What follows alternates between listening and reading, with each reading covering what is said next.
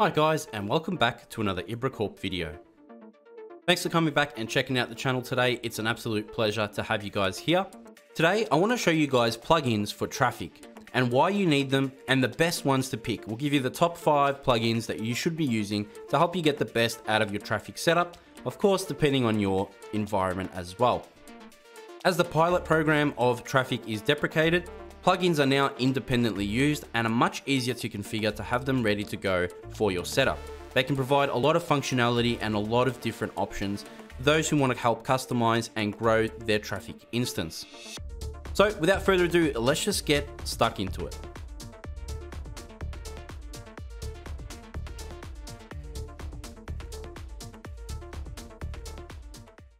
So guys, here we are on the plugin catalog for Traefik. And as you can see, there is a large list of plugins that we can use, and they'll offer various different things to our Traefik setup. So I'm going to pick one of the top 5 that we are suggesting today, and then I'm going to show you how to install that in Traefik, and then we'll basically just show you all the other plugins that you should go for as well. Now, definitely one of the most important that we'd recommend is the Traefik Real IP plugin.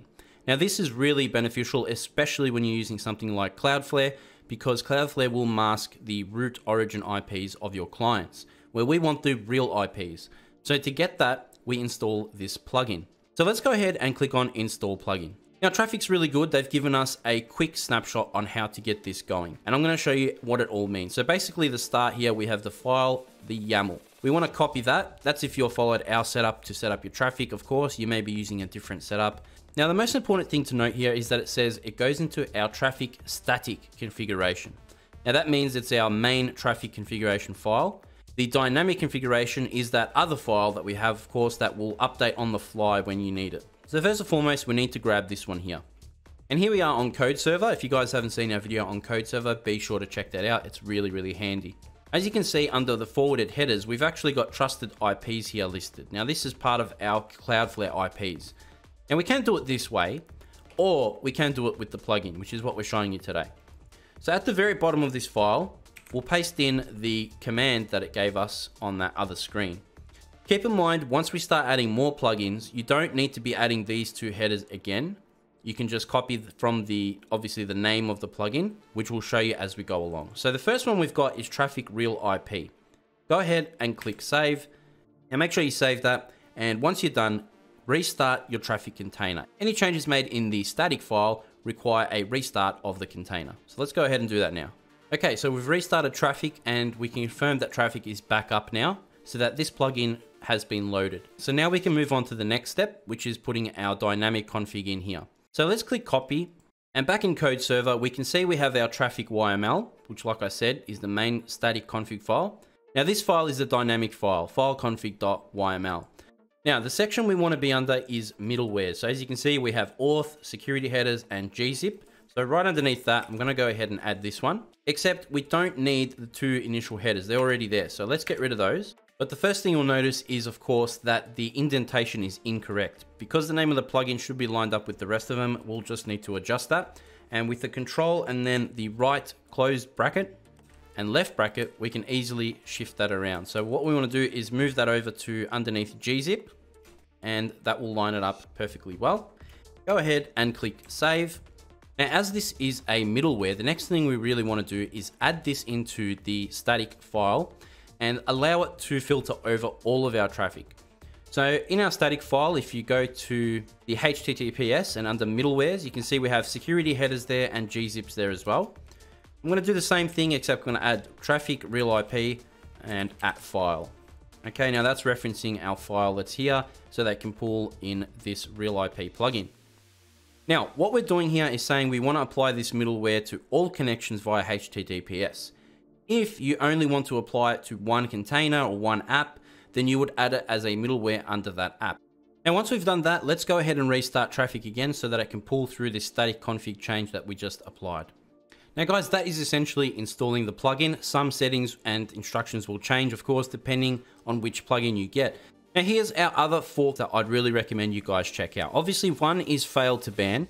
Now that just helps add another layer of security for your setup.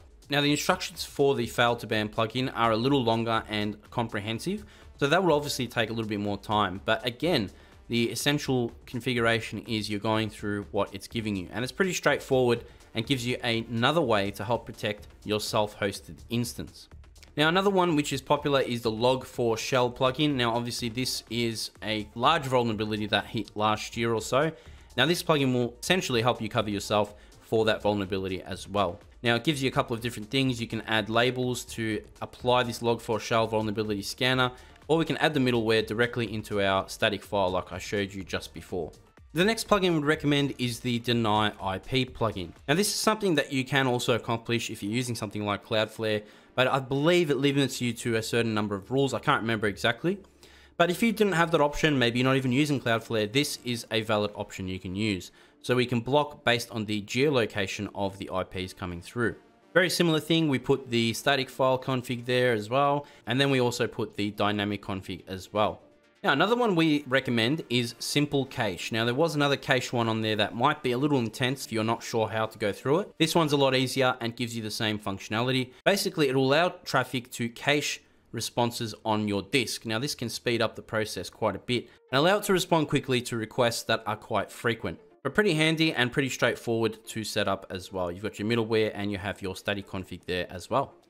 Now, the last one we'll recommend, since we have recently touched the subject only 2 weeks ago, is the theme.park plugin.